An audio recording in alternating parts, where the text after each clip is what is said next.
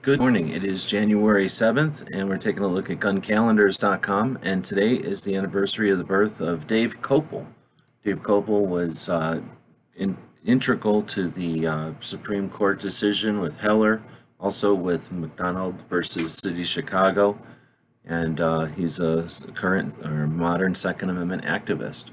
So we want to say happy birthday to Dave Kopel, born today. I didn't say the date. Born today in 1960. It's the kind of stuff we try to archive over at guncalendars.com. Keep you aware of our 2A history. Keep it alive and growing. If you know something that we're missing over in the calendars, let us know. Let us know what you think in the comments below. And as always, thanks for watching. Have a great day.